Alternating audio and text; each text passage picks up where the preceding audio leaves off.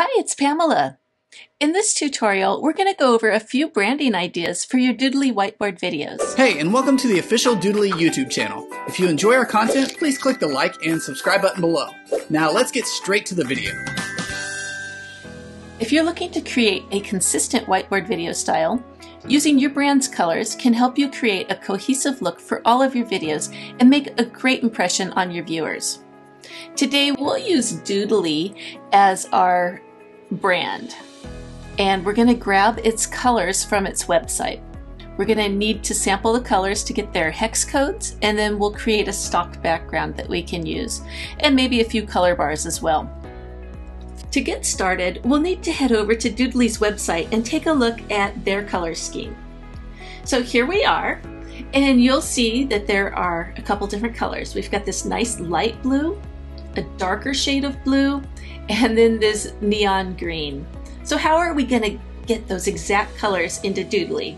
Well, there's a couple different ways that you can sample hex codes. Today we are going to use a free Chrome extension. Now I already have it installed. It's called Eyedropper, and all you need to do is click this Pick Color from Web Page button, and you get a little eyedropper tool, and now you just click the color that you'd like. And you'll see that just sampled it here. If I click it, there's my hex code, okay? So you might want to write that down, 329ED7. And let's pick another one. So click Pick Color, and now we're going to go over here and we're going to sample that color. And so now we've got this darker blue, and that's 20729D. And let's get this green. So pick color from web page, green.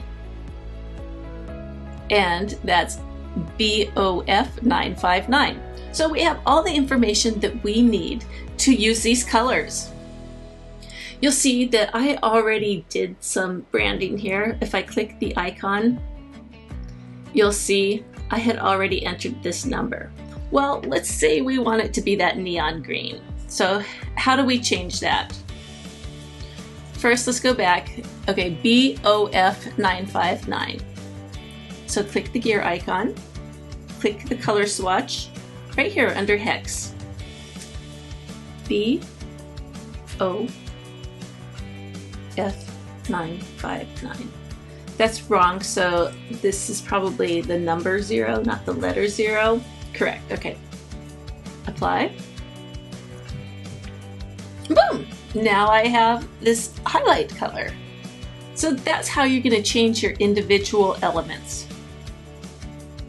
I'm going to hit Control-Z because I like that light blue. Now, what about our background? I would like to simulate this little background, and I just want a small bar down at the bottom of all of my scenes that have this dark blue and this light blue. So how am I going to create that? Well, I'm going to use Pix today, which is one of the Doodly cloud products. You can use whichever graphics design program that you like. I'm going to click New, and I'm going to use a custom image. And I think let's make mine 1920 by 1080, and click Create. So this is the same size as our Doodly background, okay?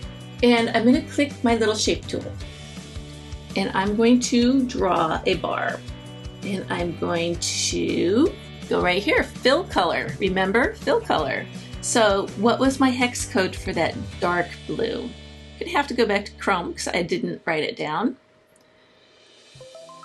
And dark blue is 20729D. And I don't want a stroke color. And that's starting to look pretty good. Use my move tool and position it down at the bottom. Make it a little larger than I need it, just so that there's no transparency. And that's looking pretty good. So now I want to do another shape. And this time I want it to be that other color blue. So let's go back over here, the light blue, 329ED7. And we're going to do our move. I'm just going to place it over here. Now I want that little slash. So if we go back, it's slashed. Okay, there's a little diagonal. So let's go back over to Pix. So now I'm going to do a square. Okay, so it's this color. And I'm going to rotate it. Probably have it rotated the wrong way. So what I'm trying to do is make this little slash. That's looking pretty good. I think, okay, it's the wrong way and the wrong color. So I'm going to click on this rectangle once again, shape. So I'm going to change the color. And now we have it for this side, okay? And I want it to slash like so. And I just need to fine tune the placement a little bit. If you'd like, you can zoom in. Let's select something else. And that looks pretty darn good. Now this is all transparent. I'm just gonna make a big white square, or I should say rectangle. I'm going to oversize it a little bit so that there's no transparency. And now I want to change it, the color, to white. And then I want to put it behind my other things.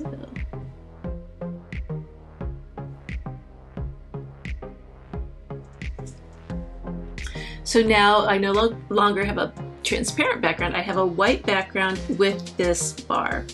Now, I still have a little bit of, there's like a pixel too tall here, so let's find this correct one here. This one, move that down 1 pixel, let's see, 2 pixels, and I think that's a little bit cleaner. And I like that. That's exactly what I had in mind. So now I want to export this, and I'm going to save it. Let's go back into Doodly. So here we are. Now I want to go into settings, and over here, background style. Here's our default one, just regular white. Well, we want a custom one. And no, I don't want this custom color. I want a custom image, and I'm going to browse for the file that I just created. Here it is. And now I want to make it full size, like so. And apply. And here we have this beautiful bar that we created in our Doodly colors. And what's neat is it appears on all of my scenes. Even if I create a new scene, here it is. So that is really cool. I may or may not want my scene to go into the bar. I think it's kind of neat to have some overlap, so I like that fine. Make sure this one is not. And let's bring her a little bit into the bar. Now another thing you could do is create individual rectangles and use them as title bars. So I'm going back into Pix, and I'm going to delete the white, and then I'm going to move these guys up. So I want to select all of them. So I've selected them all together, and now I'm going to move them up.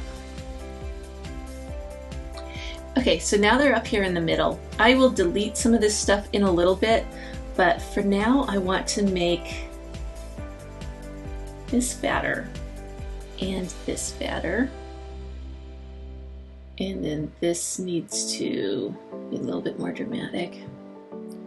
And I'm starting to like this for our title bar.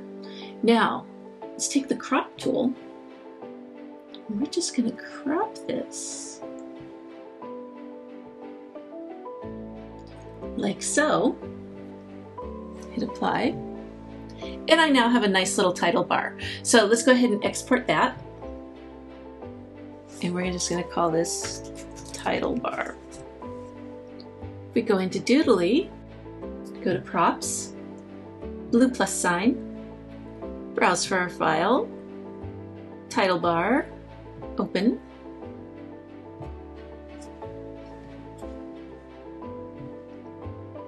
And now we could do something like so. I'm gonna move that to the back.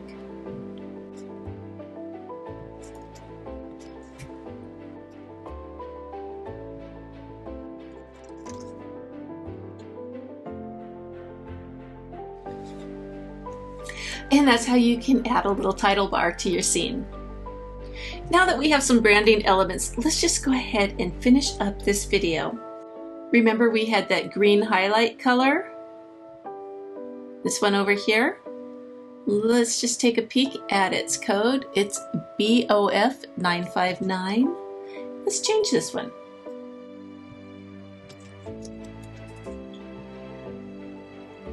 And that's looking good. We're going to do the same here.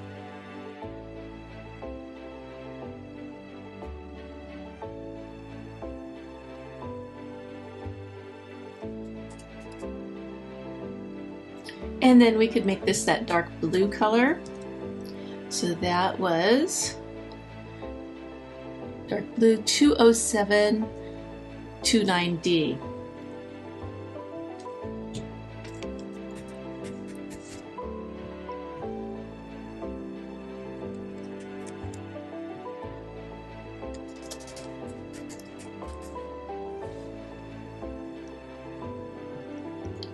Let's have our bar fade on. I just clicked the pencil icon and now I'm just going to choose fade, save and return, and that'll just fade on nicely.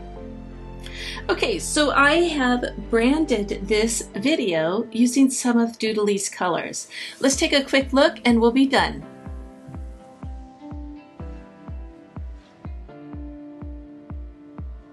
So we just have some people here. We could change their color outlines as well if we wanted. You notice the background stays static. It's really neat having a background like that.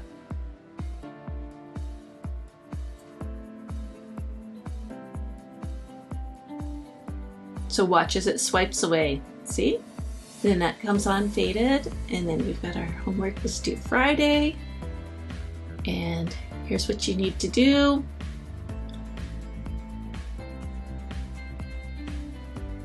And boom, there you have it. Those are some ideas that you can use to brand your videos for yourself or for your clients. I hope this gives you some ideas. Thanks for watching.